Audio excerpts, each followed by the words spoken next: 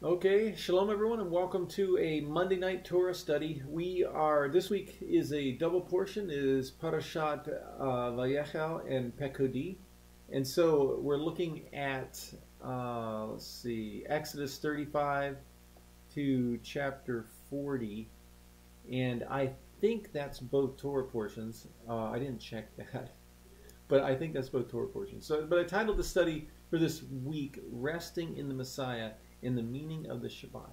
Okay, that's really interesting. Now, in Parashat Vayak'hel opens with Moshe instructing the people, and he says the following. It says in Exodus 35 verses 1 through 3. It says then Moshe assembled all of the congregation of Israel, of the sons of Israel, and said to them, "These are the things the Lord has commanded you to do. For 6 days you may do work may be done, but on the seventh day shall be a holy day, a Sabbath of rest to the Lord.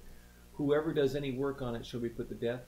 You shall not kindle a fire in any of your dwellings on the Sabbath day." Okay, so the concept of not working on the Shabbat is related to our remembering the Lord God Almighty and what He has done on our behalf.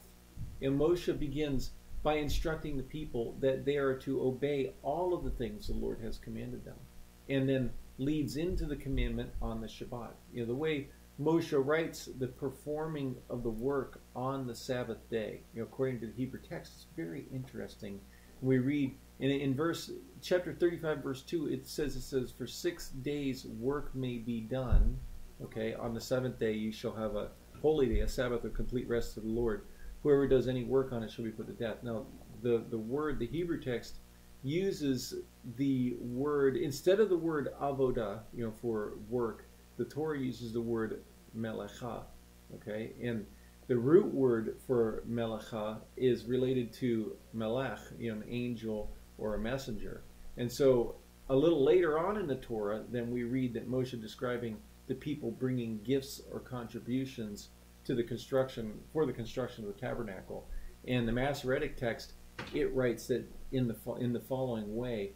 It says "V'yavo kol ish asher naasu libo, v'kol asher nadva rucho oto haviu et terumat Adonai lim lechet ohel moed." And it says "V'lechol avodato ulvigdai hakodesh."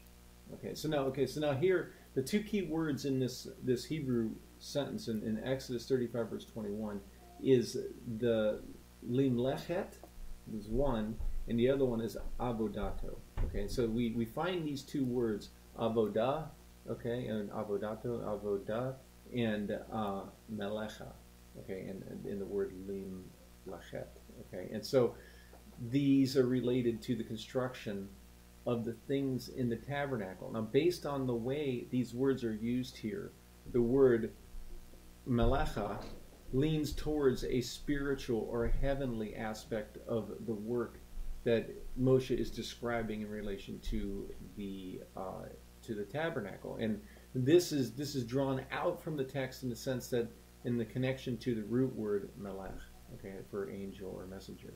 Now, the word avodah tends towards a more physical or earthly aspect of work, and so the rabbis describe these things as the Torah prohibiting the performance of certain categories of activities indicated by the word melacha. And the Torah describes the lighting of fire as an example of such a forbidden category of activity being related to both spiritual and heavenly connection. Now, the way the words avodah and melecha are used in the Masoretic text that's coupled to the rabbinic interpretation on the use of these words, we learn that avodah is a reference to a physical work, worldly, and melecha is to a spiritual work, having a deeper spiritual meaning in connection to the service of God in the tabernacle. Now, the Shabbat, the Sabbath rest, has both of these connotations. It has a spiritual, deep spiritual, and also a physical rest. And the concept that is drawn out from the commentary for example, from Or HaChaim on Exodus 35, verse 2, speaks of the completion of creation, of being connected to an entire week, including the Sabbath rest. And the Sabbath was the reason why the 8th day was chosen for circumcision of a newborn male, and why a newborn calf was not qualified for a sacrifice until having followed 8 days, which included a Sabbath day rest. Now, the commentary Or HaChaim has the following to say concerning these things in Exodus 35, verse 2. It says that there is also a lesson here that the success of the work performed during the 6 days of the week depends on the observance of the 7th day as a holy day. And the reason is that the Sabbath is the soul of the world, as we explained in our introduction on Genesis chapter 2, verse 2. And so let's look at Genesis 2, verse 2. So Or HaChaim states on Genesis 2:2, it says that we find a similar idea in the Zohar, Tazria, page 13, as to why the rite of circumcision cannot be performed before the 8th day, and why an animal is not fit to serve as a sacrifice until the 8th day of its life. In either case, one has to wait until at least one Sabbath day, has passed, so that each has attained a nefesh, a soul full of vitality. Our verse then describes God as putting the finishing touch to his creation by bringing on the Shabbat, not by creating on the Sabbath. The reason the Torah repeats once more that is from all his work which he had done, why it repeats this once more, is to emphasize that this work had been done previously. For example, before the onset of the Shabbat. The word Vayak'hel therefore refers to activity carried out previously. All that had been lacking was something that would give performance to this universe of ours. The 7th day, for example, the Sabbath, completed the cycle that provides this performance. We are therefore entitled to view the Sabbath as one of the 7 days of creation. The proof that we are correct may be the very fact that we do not find the usual, and it was evening and it was morning the 7th day, meaning there was no Beriah on that day. There was no creation, no creative act on the Sabbath day. And so Or HaChaim interprets that the Shabbat, the Sabbath day, is the soul of the world. And this is connected to the circumcision of the 8th day. One receives a nefesh after having passed through a Sabbath day, a complete 1 week cycle.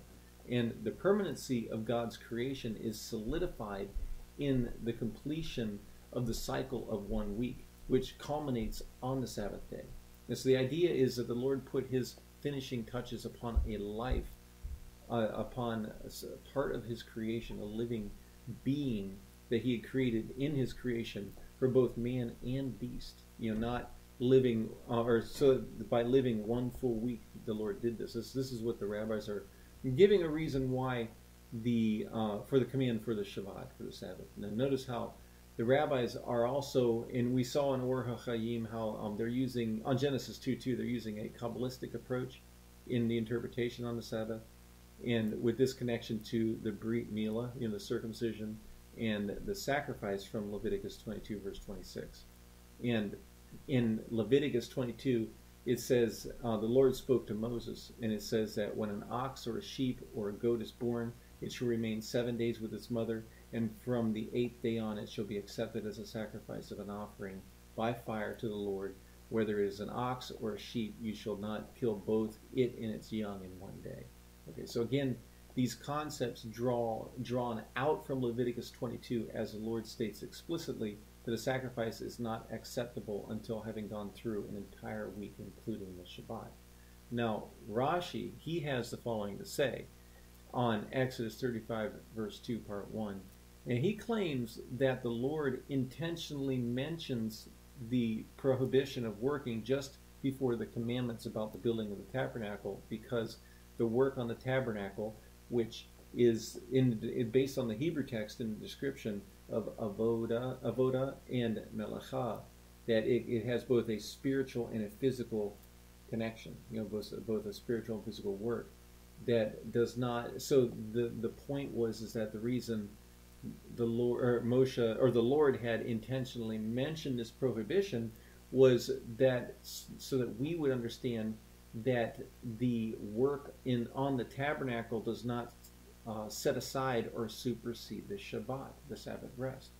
Here, Rashi is speaking of not violating the Sabbath rest even for the tabernacle. And he points out how it's interesting that this is written just prior to the construction of the tabernacle. This is a very important observation, very, very important point, because most Christian commentators will claim that under the law of Moses, man merited or earned his salvation before God. The Torah actually teaches us something different here about one's merits in relation to the Sabbath rest. We do not set our hand to a salvific work. The salvation is a work of God. And this is illustrated in the command on the Sabbath rest, superseding both the physical and the spiritual construction in the tabernacle.